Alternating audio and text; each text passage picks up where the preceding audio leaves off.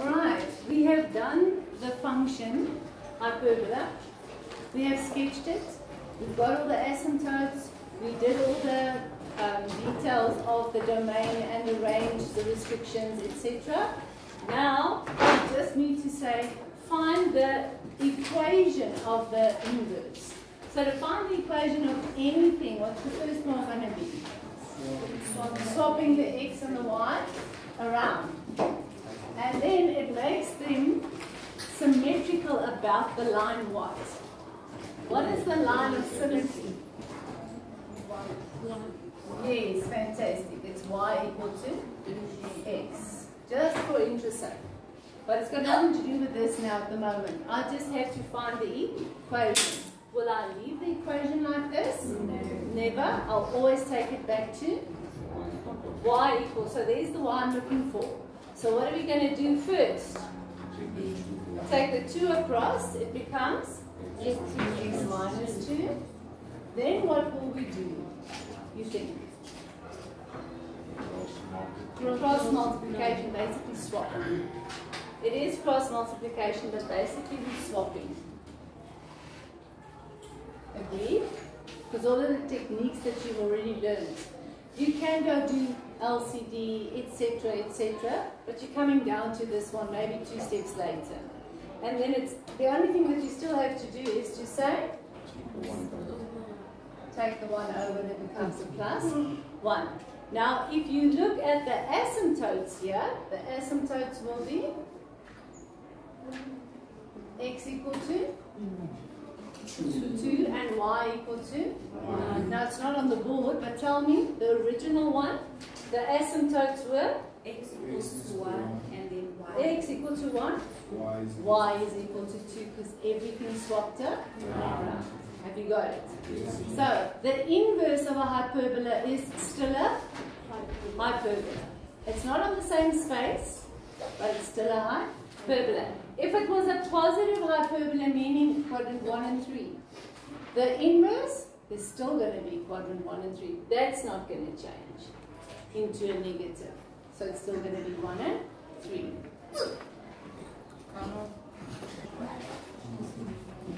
Getting into the last one of the 4, we did straight line, we did parabola, we did hyperbola. Now we're on the exponential graph. All of this is revision. First of all, hopefully you knew that this wasn't a parabola, but exponential graph. And I'm saying, first of all, you've got to sketch it for me. How would I sketch it? Where do I start? The asymptote. The asymptote being what? Y is equal to negative 2. That's the asymptote. Now let's think about a few things that you should know. If I know, because I can start off with this graph already by just putting the y equal to negative 2. And I'd have a mark in an exam. Okay? Now I must just figure out whether it's going to be an ascending graph or a descending graph, and why is it above the asymptote? Because some of them sometimes are below, either ascending or descending. So it can be any one of the choices. First of all, why am I choosing above? Is it because of the 2? No. Okay, remember it was b times a to the x minus b plus q, in which the b can be negative. But if this was negative here in front, was it wrong? But then it meant that the b part was negative. The a part can never ever be negative. It has to be positive, otherwise it's not exponential. Otherwise, every time that a is to a negative, or an uneven exponent, and it was negative, every time that that is even, this would be plus. Odd, this would be negative. So it's going to jump all over the show. It's not an exponential graph. So the restriction to be an exponential graph is that a is going to be positive. So first of all, that b part tells me that it's above. A can never be negative. And then the p and q part is all about the movements to the left and right for x minus p, and q is for up and down the transformations. Alright, so now my problem is I don't know whether it's going to ascend or it's going to descend. Now guys, you can go study that off by heart, and I told you that last year as well, but you don't have to, because you could figure it out. I'm not quite sure if it's going to go upwards or downwards, if it's going to go this side, whatever, but if I need to go work out what? The intercepts with the axis. Because if those are the two intercepts, then I know it's going to be descending. If those are the intercepts, I know it's going to be ascending, and it could even be there, ascending. Are you with me? That's the reason why I say you don't really have to study that off by heart. If you do, you knew that if this, the A part is bigger than 0, bigger than 0 obviously, but it's got to be bigger than 1, then it's going to be ascending. But if it's at the bottom, the thing swaps around. It's too much information to go and study off by heart. I told you. You need to go sketch this thing. Even if you just get an x-intercept or a y-intercept, and I'm not sure, just get another point. If you work out another point choosing for x whatever and it looks like this, you know it's descending. Just get another point. Are you with me, everybody? We don't want to confuse ourselves. There's always something you can go and do later on. So we need obviously to find the x and y intercept. So for the y intercept, we put x equal to 0, so we got y equal to 2 to the power 2, which is 4, minus 2 is 2. So the y-intercept is 2. Happy? We need the x-intercept. And for that we put y equal to 0. 0 equal to 2 to the x plus 2 minus 2. What type of an equation is that? Exponential, in which we have to get base is the same. It's going to change today. From today, or tomorrow, when you get something like this, you'll be able to handle it using logs. We're getting into the logs immediately. Right, so when we get to something like this, we were used to getting the bases the same, dropping those bases with a logical deduction and saying 1 is equal to x plus 2 and x is equal to negative 1. And the moment I see the negative 1, I know what the shape is. It's got to go ascending, increasing. So, happy on that one for G. Okay, let's do a little bit more revision and tell me what is the domain of G.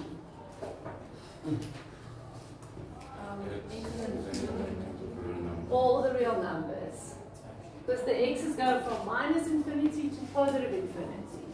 The y values, the range of G.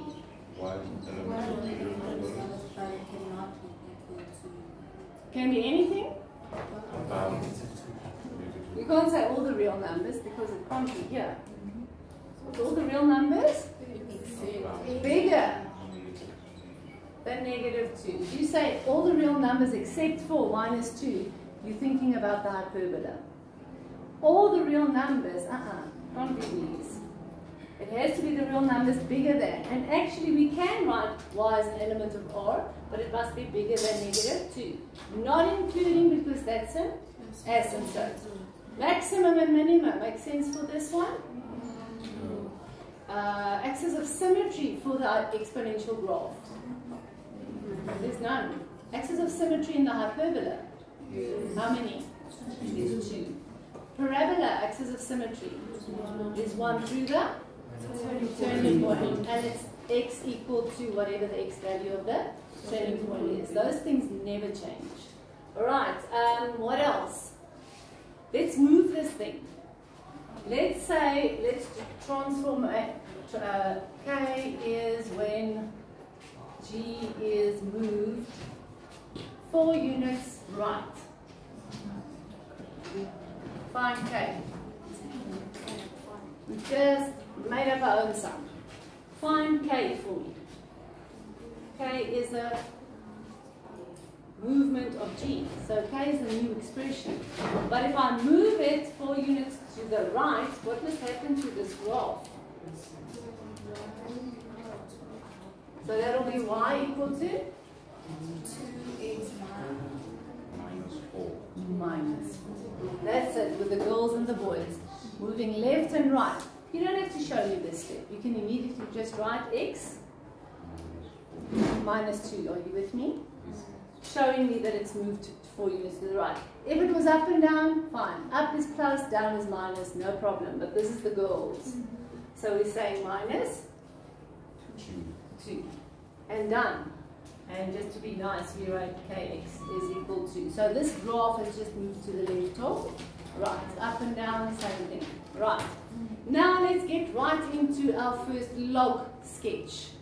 Because I'm telling you now that the inverse function of exponential is a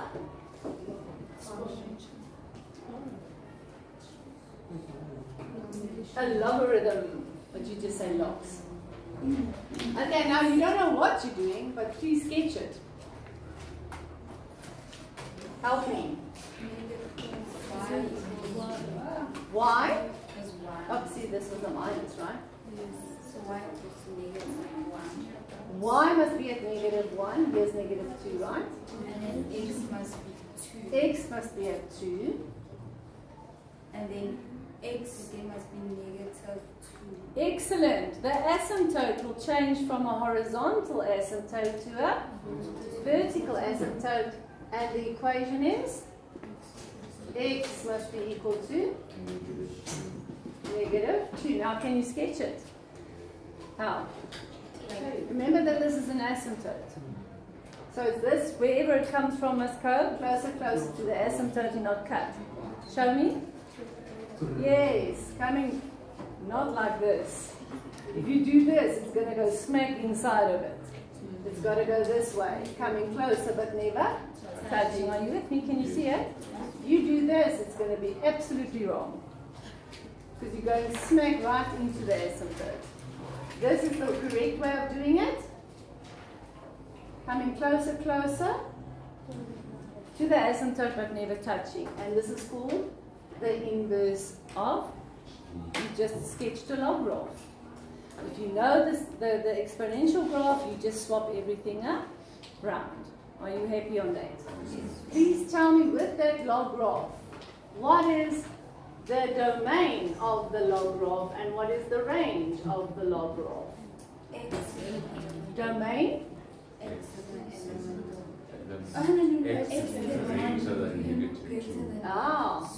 X must be greater than -2. And? Y is But you have the sketch, right? So let's not look there, let's look there. What are the x's used in this red graph? Everything up to -2 and bigger, and not including. Are you with me? The y's go from -infinity to, it's a little bit flat, so it's taking its sweet time in getting to positive infinity, but it's getting there. Are you with me? All right. So also and last thing, these two graphs are symmetrical about the line. You see it? By the way, this is -2 and -2. So my x equal to y, or y equal to x, should go right through where they intersect each other. Do you see it being symmetrical? Because now remember, if it was this shape, it would have been a shape that would intersect like we have seen with the exponential graphs and stuff as well.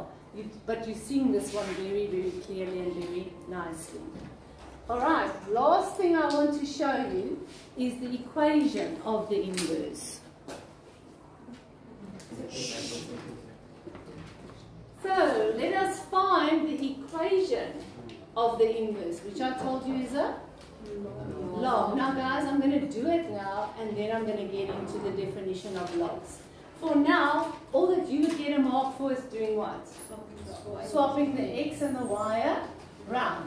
And then you would be absolutely stuck, which is absolutely right because I haven't taught you this.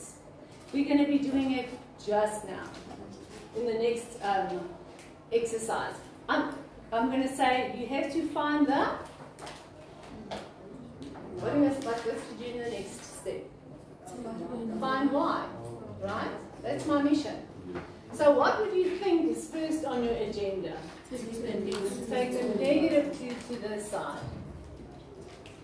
And now the next step I'm just going to write down because you will not know how to do it. You are going to change this from exponent form into log form.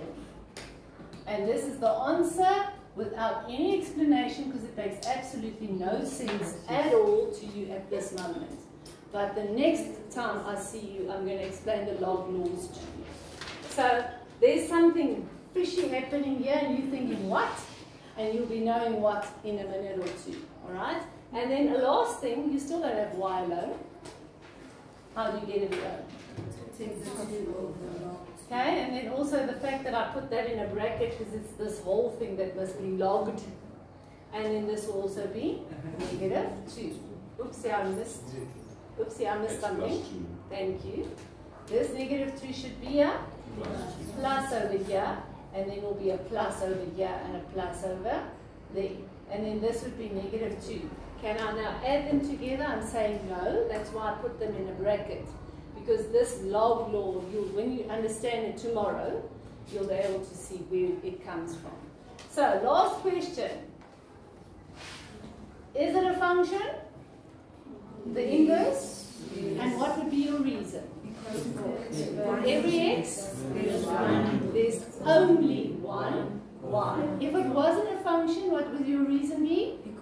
For every x, if I hear for more, then I'm going to slap you. For every x, there is not only one. Guys, please don't get that wrong. It's definitely there, definitely a mark. So this would be a function because you're right. For every x, there's only one y value. So you have just done your first log, but you don't know what's going on here, but you'll know pretty soon. Are you with me? Okay.